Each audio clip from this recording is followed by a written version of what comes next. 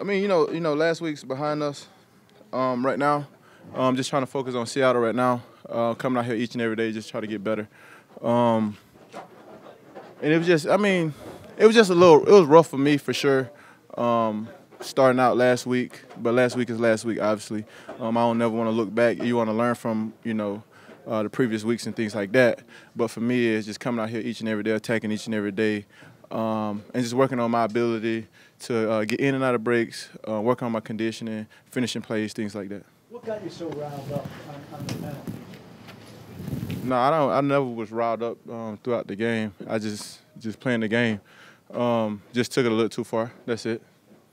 What has this week been in terms of just more work with Ryan Tannehill? Yeah. How are you guys continuing to build that chemistry? Where do you think that's at this point, Julio? For me, it's just like I said, just every opportunity we have, coming out here, running full speed routes, and just practicing at the end of the day. That's it. No excuses, things like that. I just feel like the more and more we just continue to keep working with one another, the better we'll be. So. That it is kind of growing with just where you are, where he wants you to be? Yes, it's all about communication. Just one another, just talking to each other, saying what we want on each play, things like that. But like I said, at the end of the day, just communicating and just trusting and believing in one another. You mentioned communication, how important it is. How was that communication with Ryan, just as far as like, hey, on this, I saw that, and so on and so forth? I mean, he's a pro. I mean, he's been in the league a long time, playing at a high level. And myself as well. Just like I said, just the communication is really big. Just quarterback and receiver being on the same page. I got to see what he see what I see, and I just feel like that's important.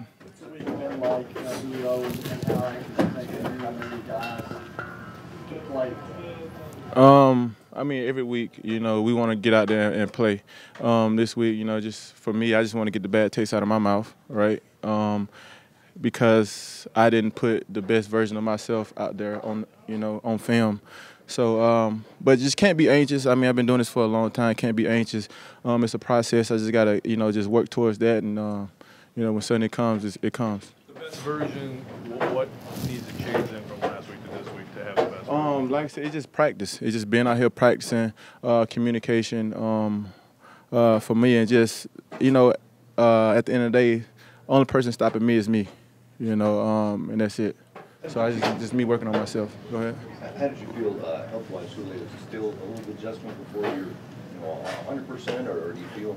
No, I'm good. I never, will complain about any health issues, things like that, or bring up an excuse. Like if I'm on the field, I'm good to go. So. How's your speed? It's good. It's doing good. You know how your speed is.